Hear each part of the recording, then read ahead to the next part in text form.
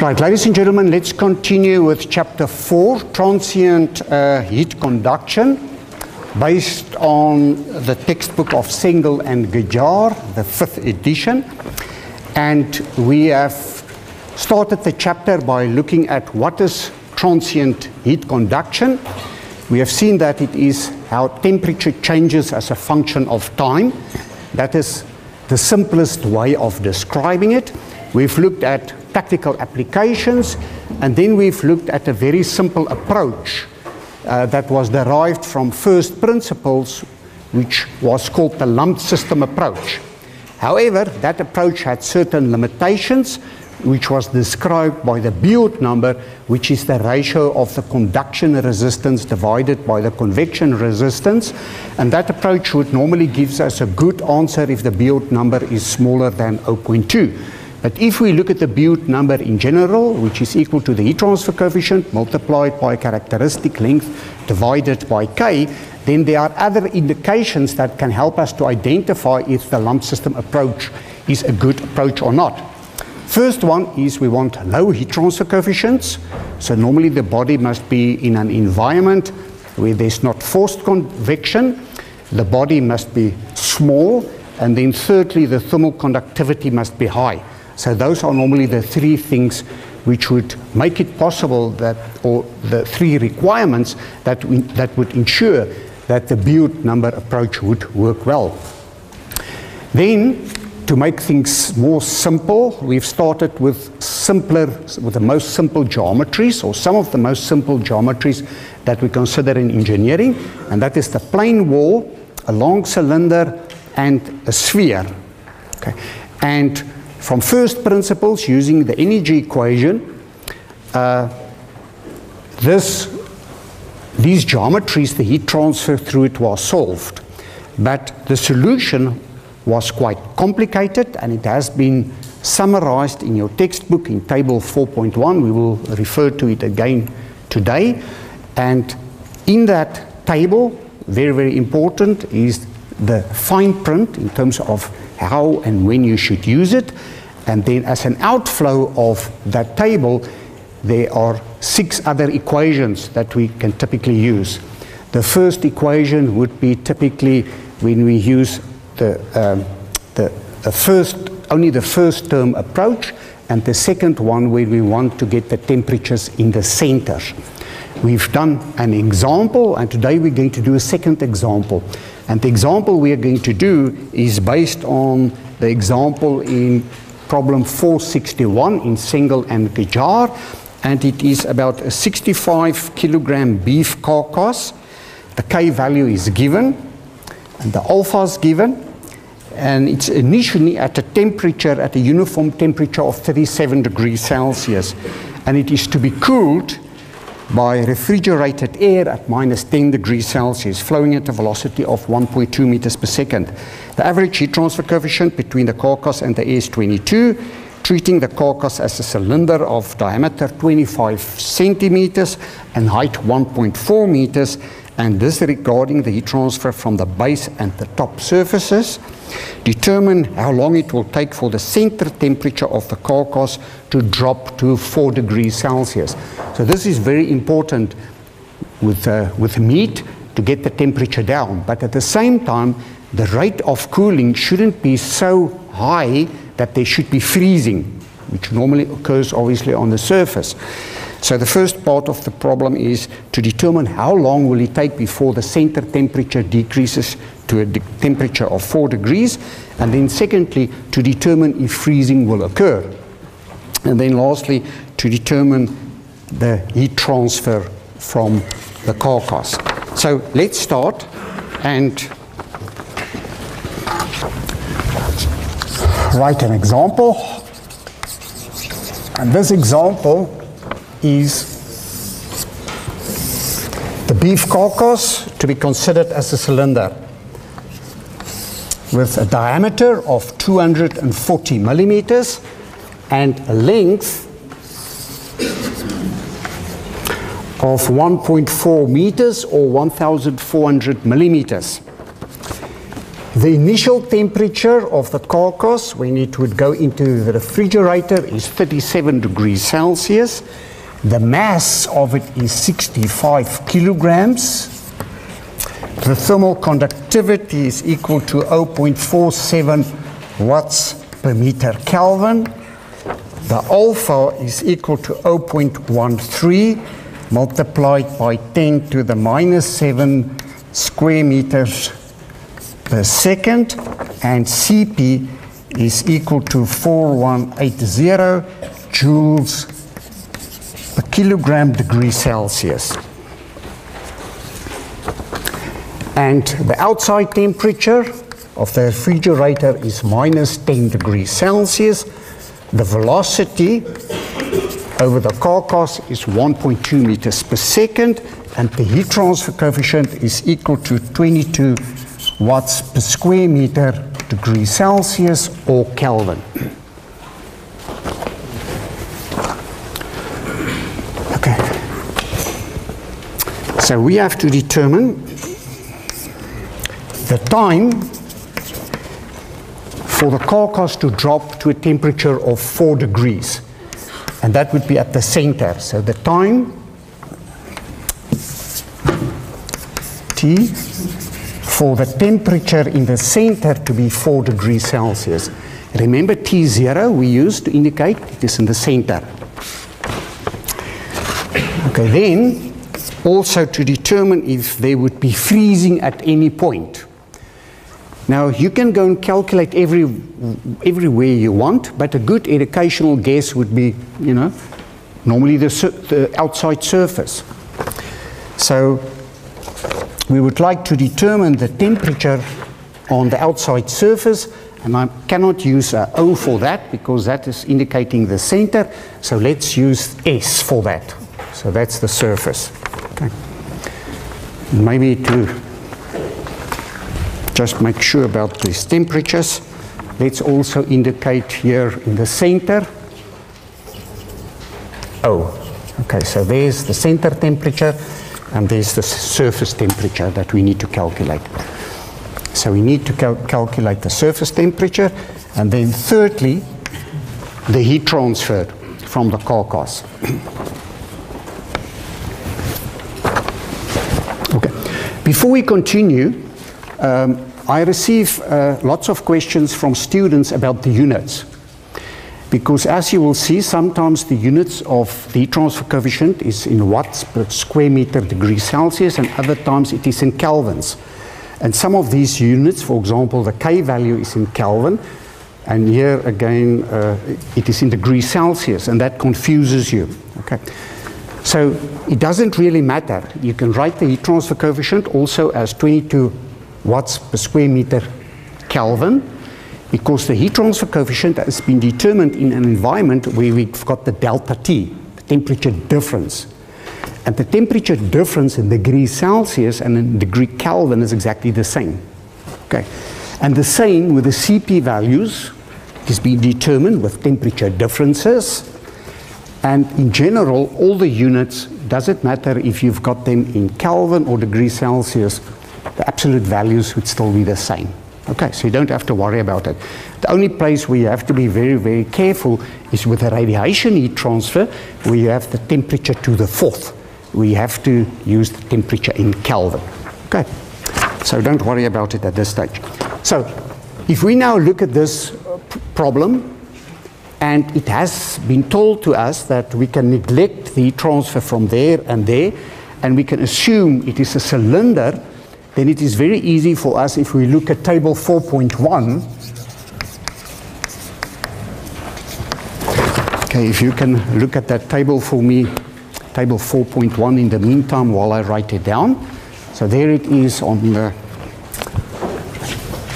PowerPoint, and specifically then for the cylinder, the non-dimensionalized temperature difference is n equal 1 to infinite of J1 lambda n divided by J0 square lambda n plus J1 square multiplied by lambda n, and it is e to the minus lambda n squared multiplied by tau multiplied by j0 in the point lambda n multiplied by r divided by r0,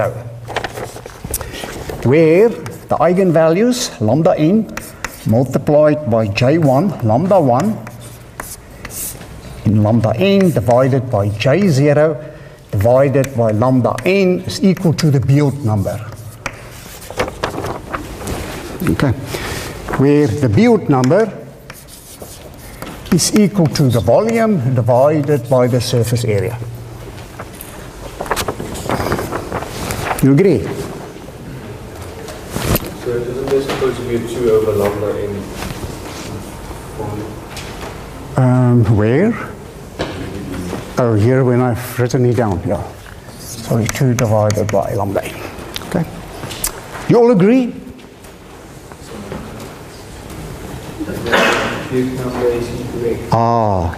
You remember, I keep on coming back to that. It's a trap. Remember, the Biot number is not equal to the volume divided by the surface area. This is only valid for the lump system approach. Where do we get the Biot number? If you can zoom in, yeah, you've got it there, Cameron. So if you look at the table, the Biot number is given for us as the heat transfer coefficient multiplied by the radius divided by k.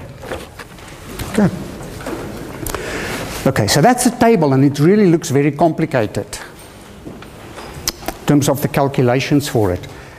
And if you look at it, immediately you see now you have to get a lambda n. Okay, so the lambda n you can maybe get from here if you've got the Biot number, but now where you get that. So it looks very complicated in getting all the values. Now, what should be remembered is that, and this is where it is maybe a little bit confusing also, is that this can actually be written as theta is equal to A1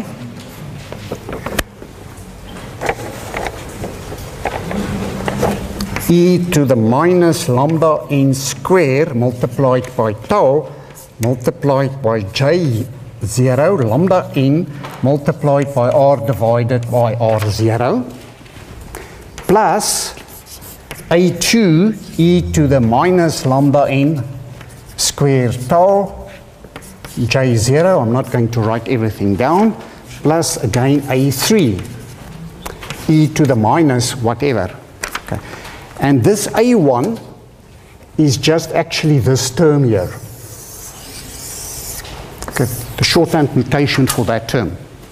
You see that? Okay. Okay, and in terms of the next set of equations, which are given as equations 4.23, 24, and 25 in your textbook, then for a cylinder, theta is then equal to the temperature distribution, TRT minus T infinite, divided by Ti minus T infinite is equal to A1 e to the minus lambda n square tau multiplied by J0 multiplied by lambda 1 multiplied by R divided by R0 for the case where tau is larger than 0.2. Okay, that is equation 424 in your textbook, I think. Is that right? Equation 424. Okay. So what you should realize is that in the textbook, and we're going to get to it just now, when we're going to solve the Biot number, is that the values for A2 and lambda 2 and A3 and its lambda is not given in the textbook. Okay. Only the first solution is given. Okay. Only the first one up to there. Okay.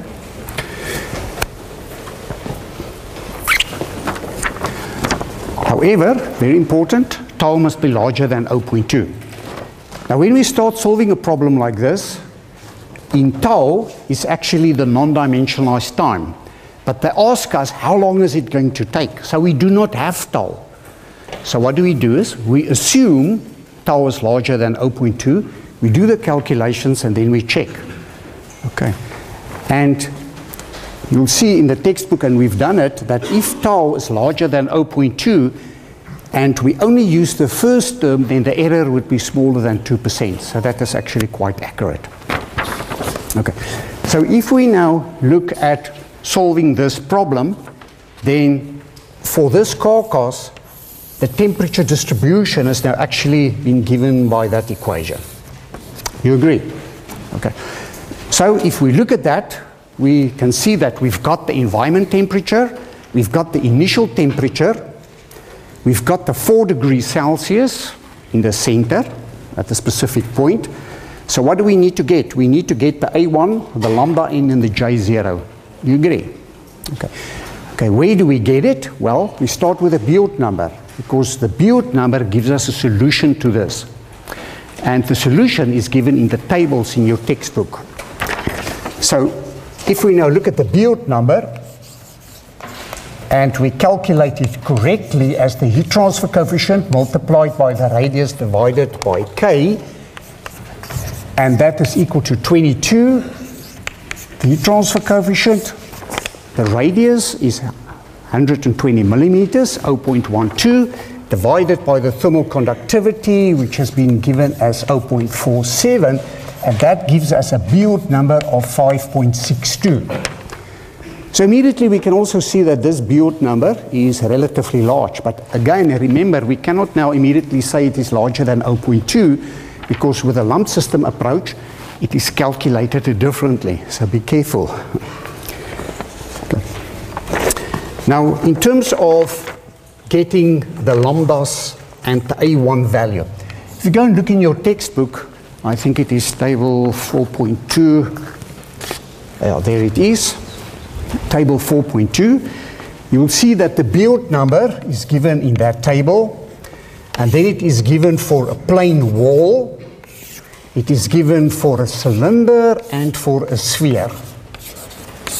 You guys see it? Okay. And for each one of them is given the lambda 1 value and the A1 value. Okay. So for this Biot number of 5.62, what would lambda 1 be and what would A1 be equal to? Take a look in your textbooks and see if you can get it. I don't know if it is too small for you to look there, but in any case. So typically for a Biot number of 5, lambda 1 is equal to 1.98 something, and for A1 is equal to 1.5 something.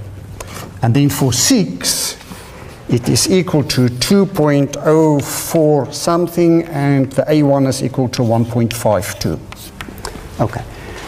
Now the question that all of you are going to ask is in the test and exams, 5.62, you know, it's not there, you'll have to do linear interpolation. Must I do linear interpolation? The answer is no, you don't have to. So you can select the closest one, which in this case would be 6. Okay. I solved it on my computer, and the result of that was that I got a value of, for a Biot number of 5.62, a value of 2.027 and 1.517.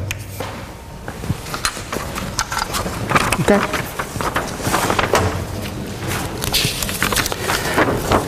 Okay, so if we now come back to this equation, we can say, yes, well, at last now we've got that value and we've got that value. The other value that we need is J0. Okay, the Bessel function at the point lambda 1 multiplied by r divided by r0. Okay, so let's look at that term. Okay, so J0 multiplied by lambda 1 multiplied by r divided by r0 is equal to J0 multiplied by lambda 1, and lambda 1 is equal to 2.027. We've got it just now from the table. Multiplied by r. And what is r equal to? Remember, we want to first calculate the temperature in the center. So r is equal to 0. Okay. So it is 0 divided by 0.12. So it is equal to J0 at the point 0. You see? Okay, now if we look at the Bessel functions, if we can look at the table again quickly, there you can see them, table 4.3. Now you see an eta there. Okay, so table 4.3, there's an eta, there's J0 in the point eta, and J1 in eta. Okay. And for 0, the J0 value would be equal to 1 exactly, while it would be equal to 0 at that point there. At 0.1, it is equal to 0.99975, and that value would be equal to 0.04999. Okay. So in our case, it is very easy. J0 at 0, that would be equal to eta. So eta is equal to 0. Is equal to 1. Okay. And J1 at point 1 would be equal to 0. We're not going to use it now immediately, but we will use it later on. I'll come back to that value there. Do you agree? Does it make sense for you? Right. So now we can go back to our equation in terms of solving the temperature at the center, which is equation 427, and at the center is equal to T0 minus T infinite divided by Ti minus T infinite is equal,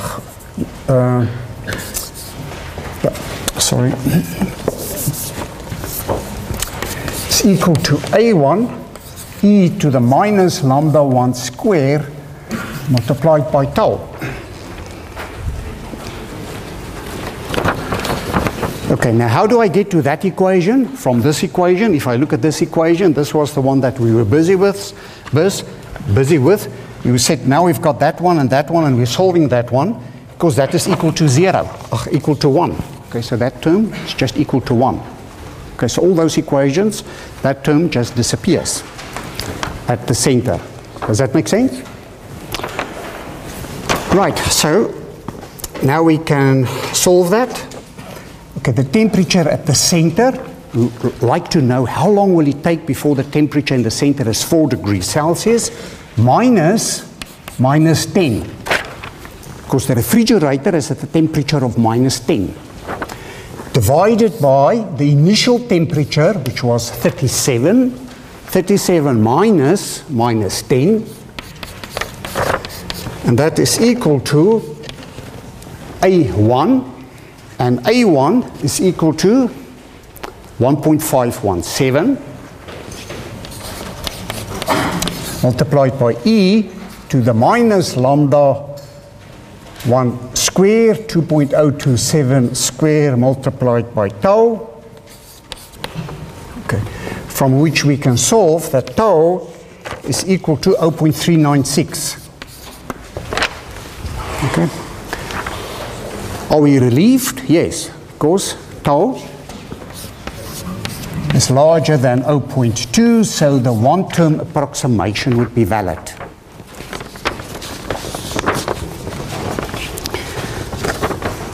Okay, now tau is equal to alpha t divided by R0 squared is equal to 0.396.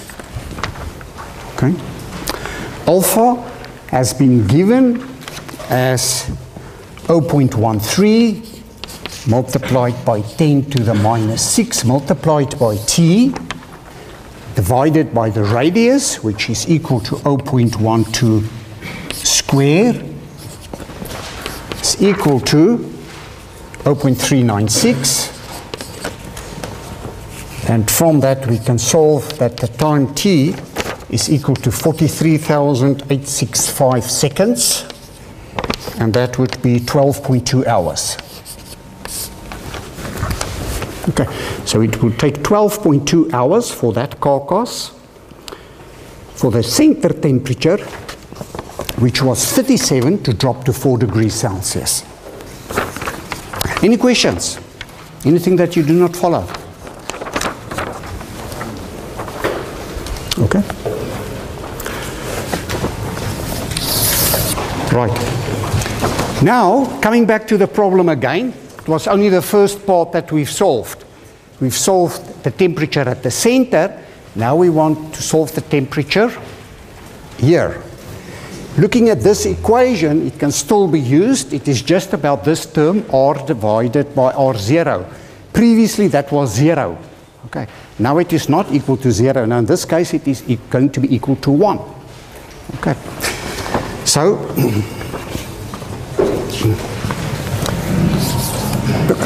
we want to solve the lowest temperature. We are going to assume it is on the surface. And again, in terms of our equation for cylinder, the temperature distribution,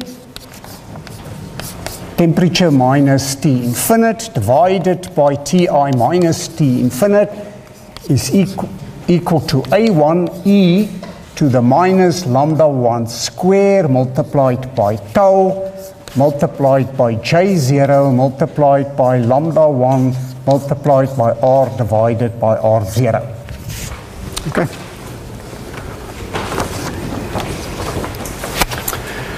Okay. Now the Biot number is still the same. It hasn't changed. Okay, because the Biot number is equal to the heat transfer coefficient multiplied by R0 divided by K. So it is still equal to 5.62. Therefore, the A1 and the lambda 1 that we've previously calculated or determined is still correct. You see? Okay, the only thing that changes is this term here. And that term, J0 multiplied by lambda 1 multiplied by R divided by R0 is equal to J0 in the point. Lambda 1 is now equal to 2.027. Where do we get lambda 1 from? There it is. We've got it here from the table. It's the solution of the eigenvalues. That's the first one, and that's the one for A1. Okay, so that is lambda 1. Now multiplied by R.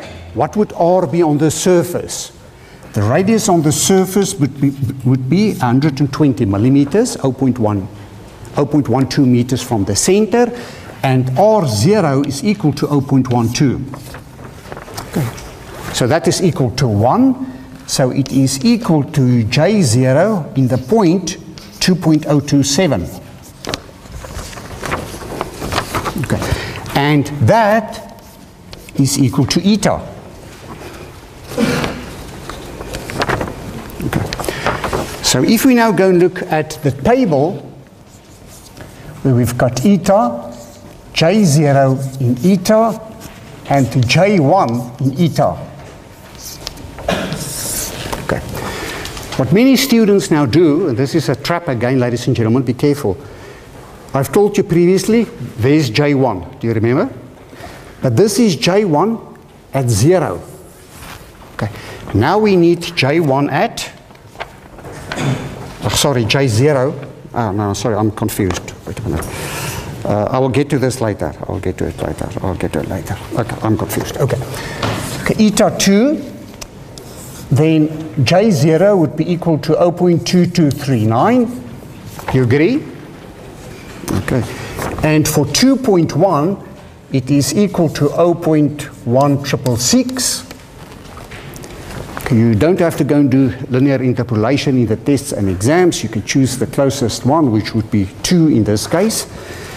If you do linear interpolation, if you go and solve it on your computer, it would be equal to 0.2083, and that value would be equal to 0.5748. So this is actually the one that we're going to use later on.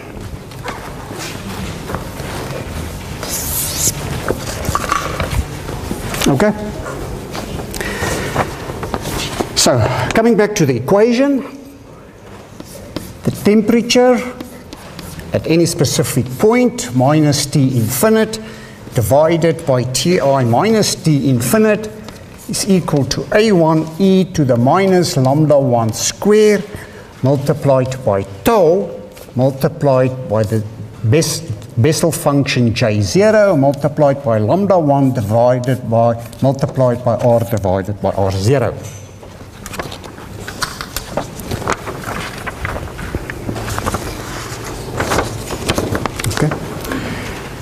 We want to calculate the temperature at the surface when the center temperature is 4. Okay. So the surface temperature is what we want to determine, minus 10, the environment temperature of the freezer, divided by the initial temperature, which is 37. 37 minus 10 is equal to A1, which is equal to 1.517, okay, e to the minus lambda 2.027 square multiplied by tau. What is tau equal to? Tau is the non-dimensionalized time, and that we've already solved. 0.396 would represent 12.2 hours. This time here. So it is equal to 0.396 multiplied by J0 in that point, and that would be equal to 2.027. Oh, sorry, 0.2, what did I do now? So it's that value there, 0.2083. Is that correct? So the only unknown is the surface temperature, and then the surface temperature can be determined as minus 7.1 degrees Celsius. Okay. So this freezer is too potent. Okay. The freezing is going to occur, it's going to get to the center temperature of 4 degrees Celsius, but on the surface we're going to get freezing, which they do not want.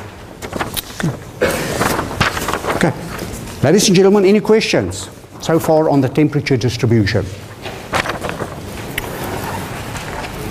Okay. Now coming back to, anybody still busy here? Can I raise it? Still busy? Okay.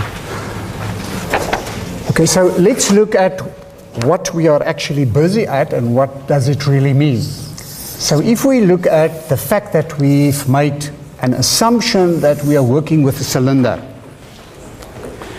and the cylinder is 240 millimeters by 1.4 meters.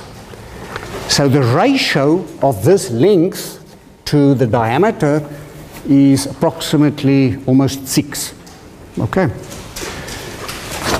Now, originally, the temperature right through was 37. Okay. So if this is a graph of the temperature, and if we would go and measure the temperature right through the carcass, it was 37. Okay. If we put it in the freezer, what would happen? Immediately there would be heat transfer from the surface, and the surface temperature would drop. Do you agree? So the surface temperature is going to do that.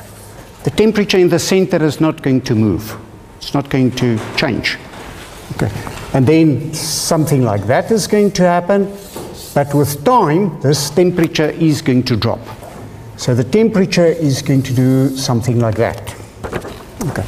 So in this case, we have a temperature distribution where in the center the temperature is 4, and on the surface the temperature is equal to minus 7.1 degrees Celsius. Okay. If you don't believe me, just go back to these calculations where we've used R divided by R0, and you can go and calculate it for all those values. Okay, you're going to get a temperature distribution, something like that. The other thing that is very important that we should remember is that an assumption was made that the heat transfer rate through that surface there is equal to 0, and the heat transfer rate through that surface there is equal to 0. The heat transfer is one-dimensional only, so from the center out in a radial direction. It would mean, theoretically, that with this specific problem, if we would now go and measure temperatures, then all those temperatures would be 4 degrees Celsius, up to that point there, and up to that point there. Okay? And all the temperatures there would be minus 7.1, that would be minus 7.1, minus 7.1, minus 7.1. And somewhere here would be the temperatures of 0. Okay, and there will be somewhere temperatures of 3. But all the temperatures are the same at the same radius. Okay. This was an assumption to solve the equations. Very important that we remember that. Okay. So the heat transfer rate is only in one direction. What would happen in practice? We know that in practice there will also be heat transfer from that side. Okay. And therefore, this temperature distribution here close to that surface would not be correct, except if this surface and that surface was insulated. If there was insulation, then the heat transfer rate can only be in one direction, in a radial direction. You all agree? Okay. So let's look at the heat transfer rate a little bit. And let's start with the heat transfer rate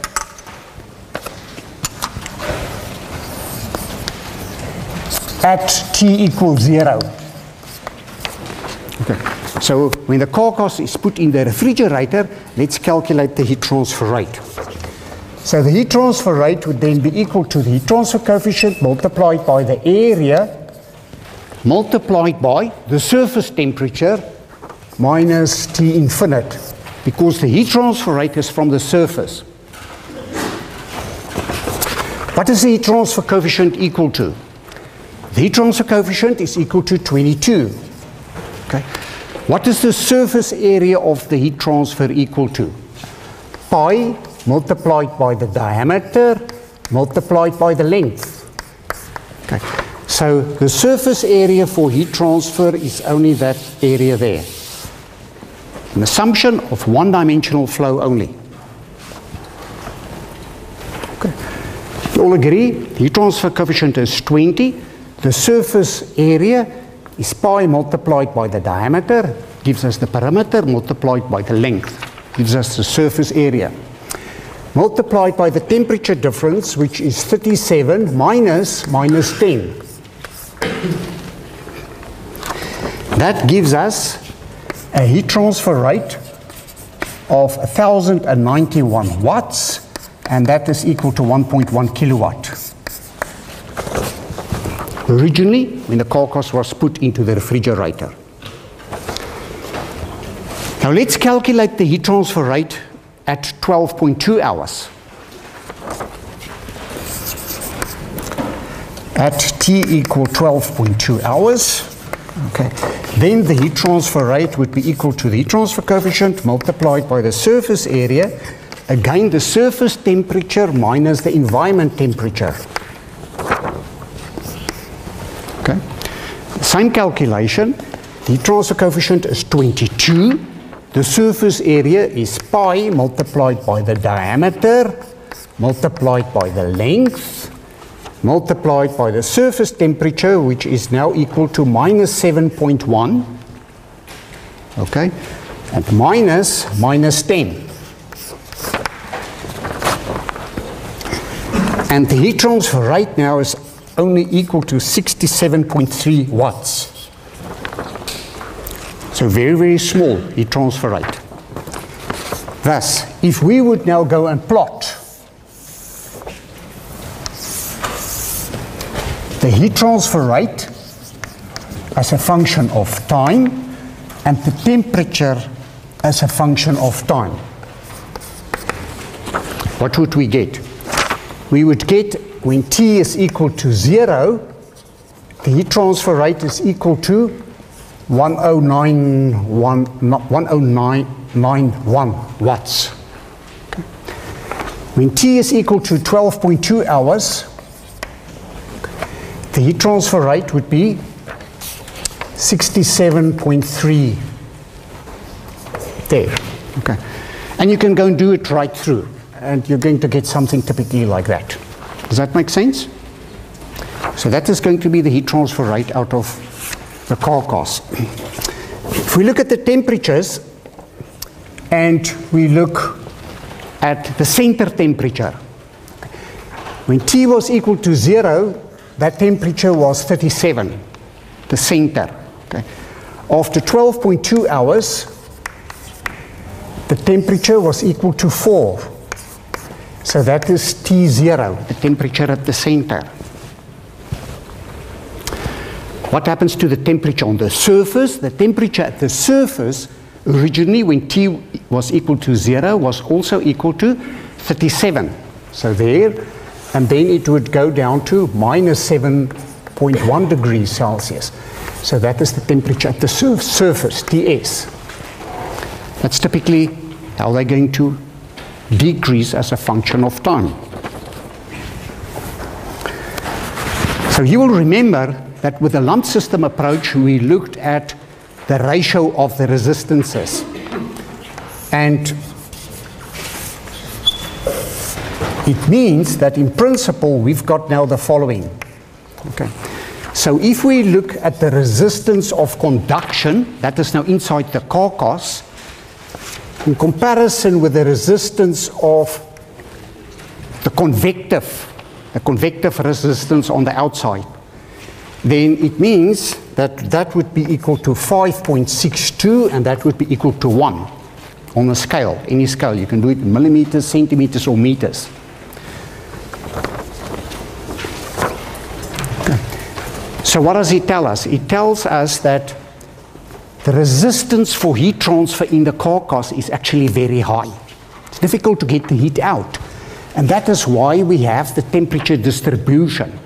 With a lumped system approach, all the lines would fall onto each other, because this resistance is very small. It is very easy to get the heat out. There's no temperature distribution inside the body.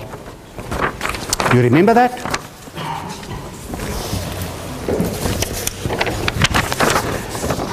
Right, so what you will also see, and I didn't discuss it in detail, you'll see in the textbook there are also many equations for Q divided by Q max, etc. And if you prepare for the test and exam, you're going to wonder, well, is that not important? It is important. It's part of the work that you have to study yourself. So I'm not doing everything for you. I'm doing the most important stuff. But let's just bring it into perspective so that you can see what is happening here.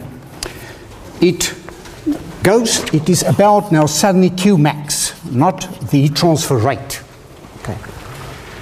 So Q max is equal to mCp multiplied by Ti minus T infinite. And remember, the heat transfer rate is equal to Q multiplied by delta T. So this Q is being used in transient heat transfer. Okay.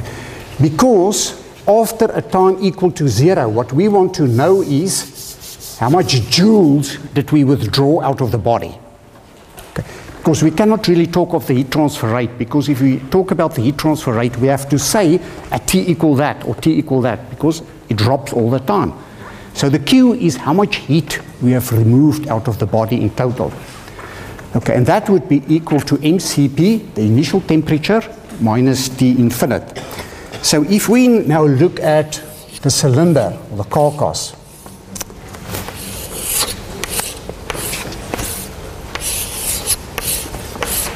in terms of a mass, then originally everything was at 37 degrees Celsius.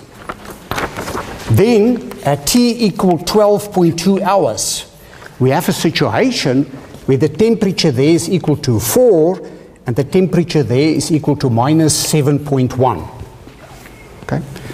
So the question is, what is Q max? Q max is the maximum that can be taken out of this body, given the boundary conditions. And what would that be? That would be the case when this temperature there is -10, that temperature is -10, and that temperature is -10. So everything is -10. That would be Q max. That's all the heat that you can get out, because there's still heat inside this carcass. It can still be cooled, so that everything is at -10. Okay. So Q max, if we go and calculate it, remember, is then equal to the mass. It is 65, multiplied by the CP value, 4180.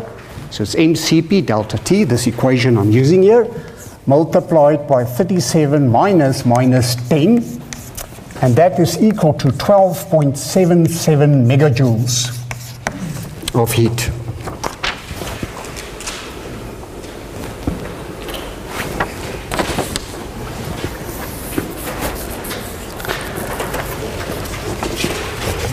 Okay, now in the textbook you will also see that for a plane wall, a cylinder and a sphere, equations are given. For example, Q divided by Q max is equal to 1 minus 2 times the non-dimensionalized temperature distribution of the cylinder multiplied by J1 lambda 1 divided by lambda 1.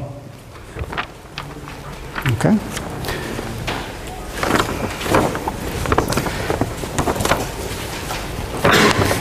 Okay, so Q, okay, so if we now look at this, at these three cases, that would represent Q max. Okay, and that would represent Q. Okay, how much heat have we removed out of the body? Up to 12.2 hours.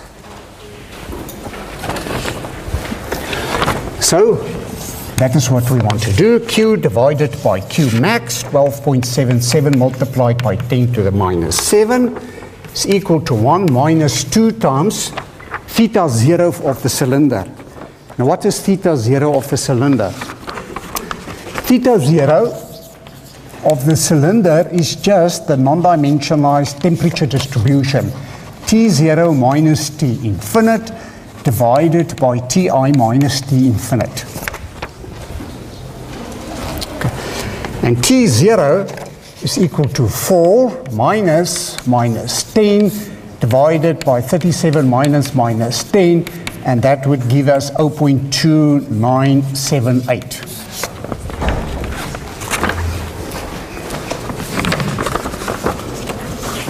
Okay.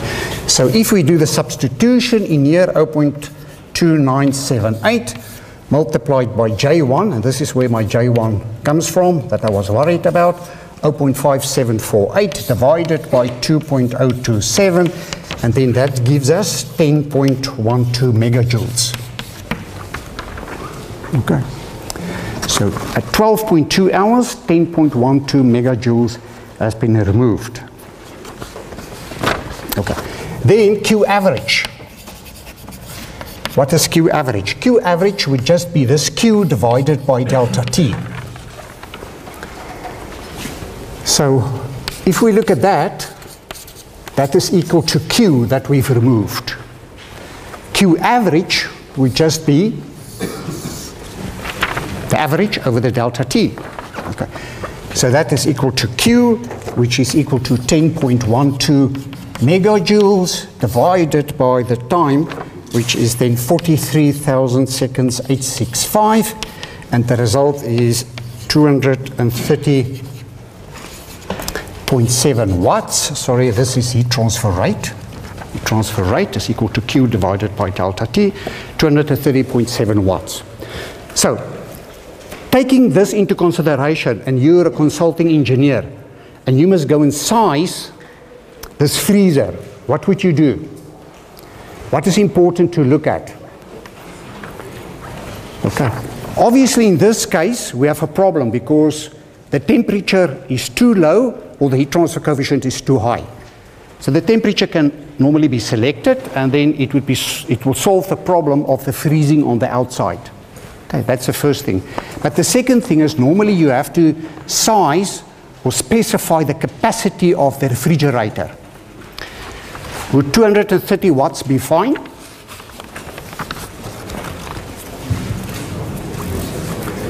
The answer is no, because that is the average.